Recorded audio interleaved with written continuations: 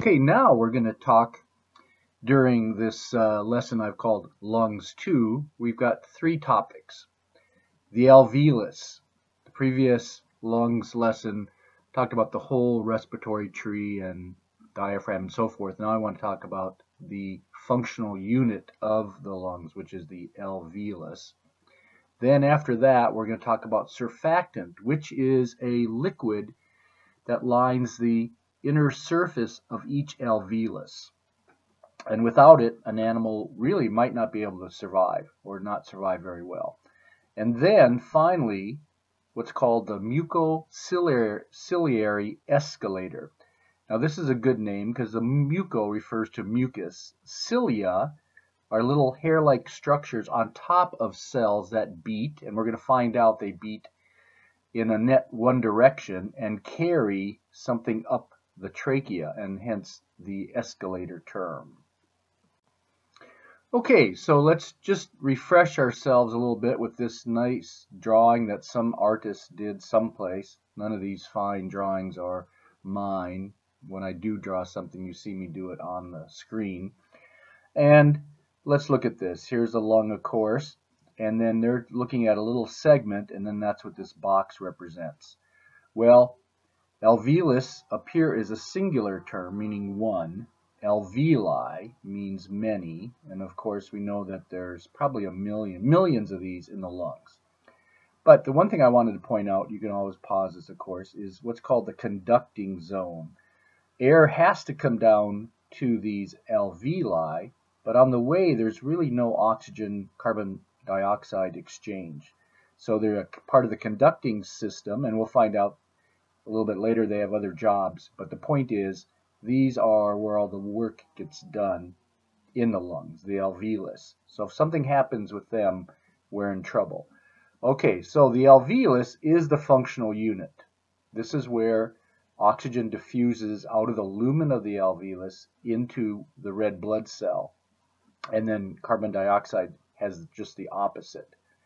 And when you look at these alveoli, and I'll maybe bring this one back, it's called a tidal system, where air comes in, it's a dead-end system, and then the air has to move back out the same path, kind of like a tide on a beach, right? So it's called a tidal system. Just as a little point of contrast comparison, birds don't have a tidal system. Okay, then here's a nice little drawing. I just want to review, excuse me, a little bit. The thing is, when you talk about the lungs and the blood supply that comes to the alveolus to get oxygenated, you know then that the pulmonary artery that's left, that has just exited the right ventricle, is deoxygenated. So that's kind of weird, an artery with blue blood. So remember that, because blue usually depicts deoxygenated blood. And it is deoxygenated because it needs to come then to an individual alveolus finally. So you finally get to arterial and then a capillary bed, and the blood flows over this sac-like structure. You know, they're three-dimensional, so they're like a round ball, let's say. And then oxygen is going to diffuse into the capillary bed, and then it's oxygenated, so it's red, but it's in the venous system, because then it goes back to the left atrium. So very interesting when you're looking at this depictions. Okay, now I'd like to look at some representations made by medical illustrators of the alveolus and talk about some of the fundamentals. So here we've got one alveolus interfacing a capillary. Notice there's a space here. I'm moving it in red, my red laser pointer. This is interstitial space that's full of interstitial fluid. There would be no air in this area. The air is up here in the lumen of the alveolus and all the conducting tubes. But there's not air here, so be aware of that. This is fluid, and so there is some thickness here where diffusion has to occur. And they're right, there's a diffusion of oxygen from the lumen of the alveolus across the wall of the alveolus, through this interstitial space, through the wall of the capillary, and then oxygen is picked up by hemoglobin. Hemoglobin binds oxygen. Just a little side point here, because it's kind of nice to talk about abnormal things too.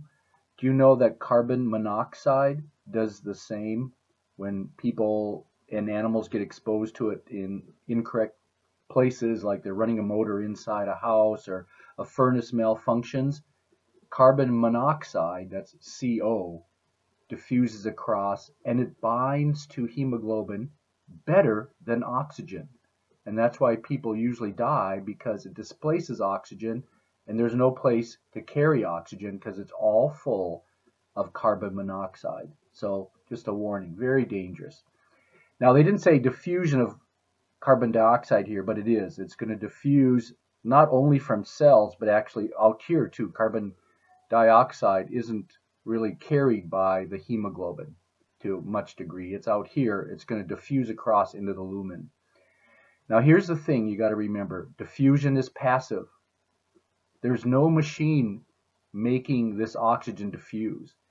It's a brainless thing. It's diffusing because there's a higher concentration of oxygen here than over here, than over here. So diffusion is passive, and it only takes place over very microscopic distances, just microns.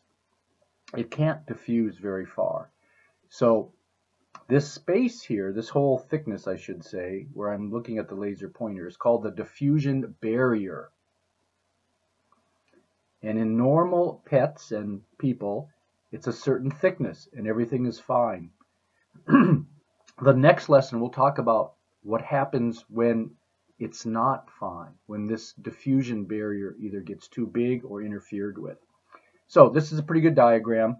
I think I spent enough time on it. You can pause it, look at it again. I love these artist drawings, so excuse me, got a sore throat here a little bit. Now here's one that we've got blood flow incoming, and remember it's deoxygenated, although it's in an arterial, so that's weird, right? It goes around this alveolus and then heads back towards the heart. Okay, so what do we've got here? We've got air in the lumen of the one alveolus. They're showing oxygen, O2, diffusing across. We're showing it diffuse. We don't have any red blood cells in the vessel right now, but that's the right way. Simultaneously, because carbon dioxide is a higher concentration here than in the air that we breathed, hopefully, it would diffuse that way. If for some reason somebody's breathing carbon dioxide and it's higher concentration in here than in here, carbon dioxide would diffuse that way.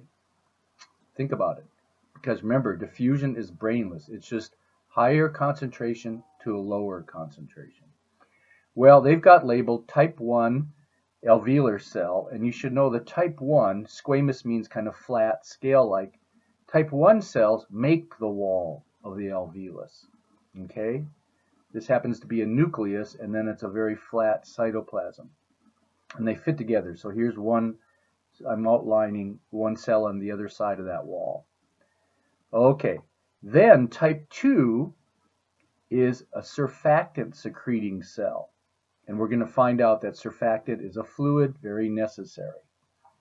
Okay, let's scoot that one out of the way and do one more fine drawing that somebody has done. Remember, the more you look at these things, the better.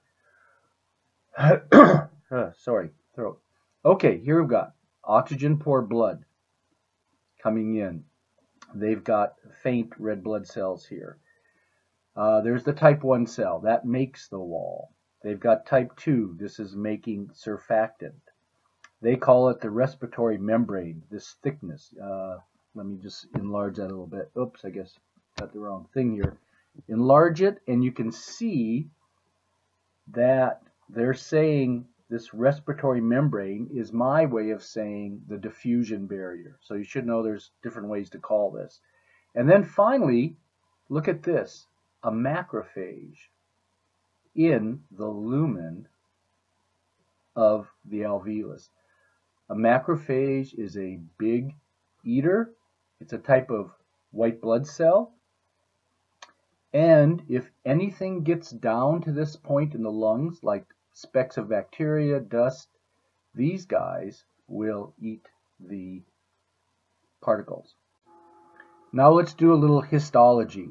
Histology, the study of tissue. The previous views of the alveolus were artist depictions. These are actual lung tissue taken out from animals, stained, and then we see a two-dimensional, basically, representation or the actual tissue. So let me point some things out. The alveolus is always full of air, sometimes more air than others, because when you exhale, they decrease in size. Inhale, they enlarge. Every time you probably see an animal tissue that's fixed, it's really in its exhaled state. Okay? There's an arteriole, and they're pointing out some blood cells. That's fine. But remember, that's not really going to be where the alveolus diffusion barrier is. It's going to be like here. Okay? And there's some capillaries. But the point is, lung tissue is very non-dense, as you can see there. So great depiction. Here's one more image from somebody that put more labels on, so that's kind of nice. They even found a macrophage in their fixed specimen. Wow, that's pretty good. That doesn't happen very much. So that's very normal to find a few of those in the lumen.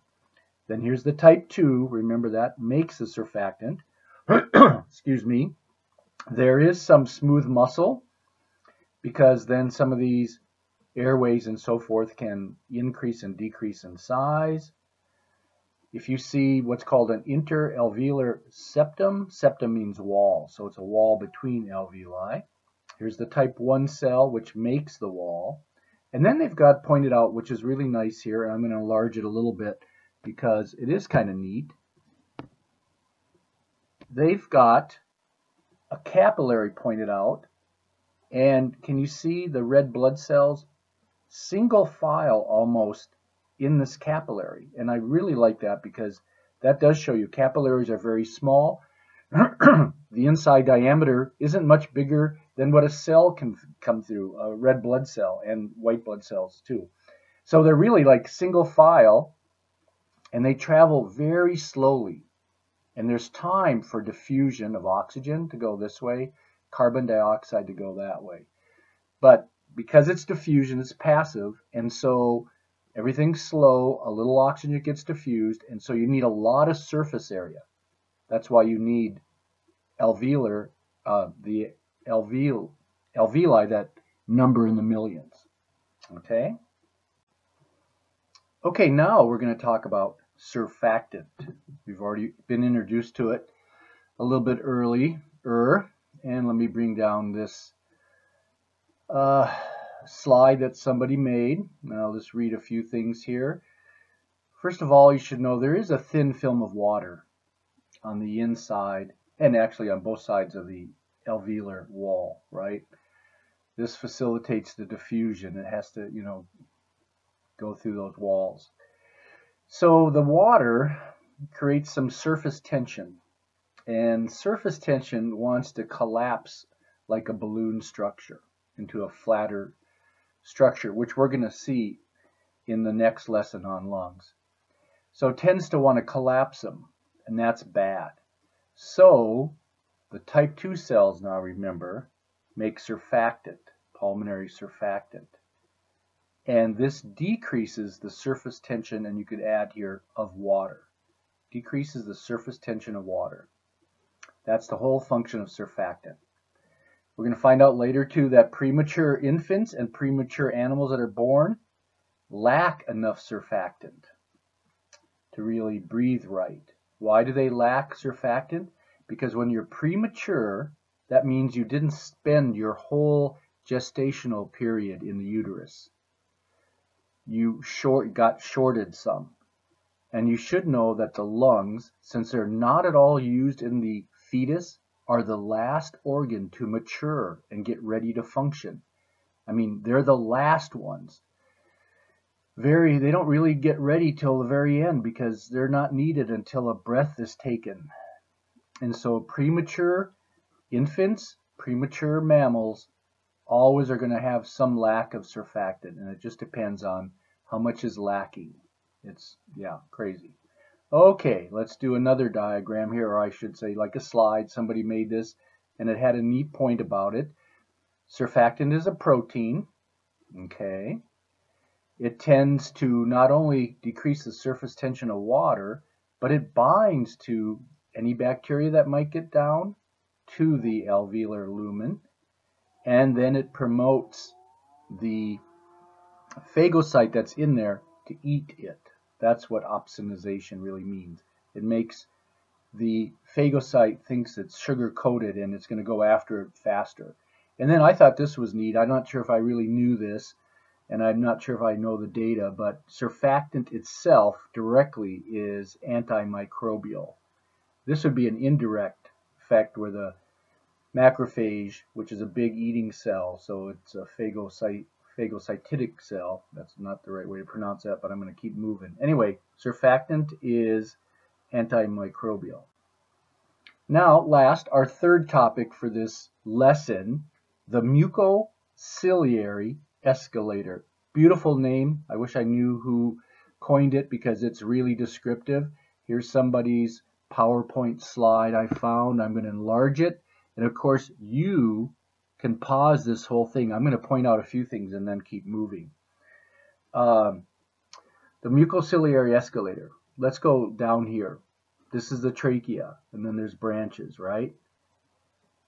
In the wall of the trachea and all the air tubes are these cells, goblet cells, that make mucus. And there's cilia, and you should know that these cilia have a net movement. They move particles and mucus up towards the mouth, so out towards the mouth. Here's the mucus cell. Here's the cilia. Here's little particles of that mucus. They're depicted in green. Mucus could be different colors.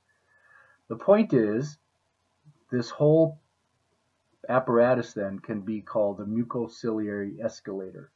If you remember earlier, I said there's about 22 branches of tubes before you get down to the alveolus. Well, every time it branches, the air bangs against the walls, right? It's not going to have a smooth linear flow. It's going to be forcing material actually against the walls, and then bacteria and so forth get stuck. I think this maybe is a bacterium right here depicted. It gets stuck and then slowly gets moved up. If a lot of mucus is made, then we give it the term phlegm. Okay, so phlegm is interesting. It's really excess mucus when you can actually be conscious of it. You can be so sick you can spit up phlegm and so forth. Here's a picture of phlegm. Sorry if you're eating, stop eating. Anyway, here's somebody that coughed up some phlegm, and it had a cactus spine. Here it is right here. Here's the cactus spine, but it had been in this area, and it was irritating the airways, and this person was making phlegm, and finally coughed it up, which is great. Okay, so that's kind of neat. So that's phlegm. Now I want to make sure this last picture, you don't get mixed up phlegm with something else. So here's a neat little guy here. Not sure where he's at, but this is not phlegm. This is coming from the nasal cavities, right? And so most of us would call this snot. So I just want to make sure you don't call this phlegm, because phlegm is going to come from the bronchioles and so forth. You might label this, if we had to label it, a bilateral river of snot. Thanks a lot.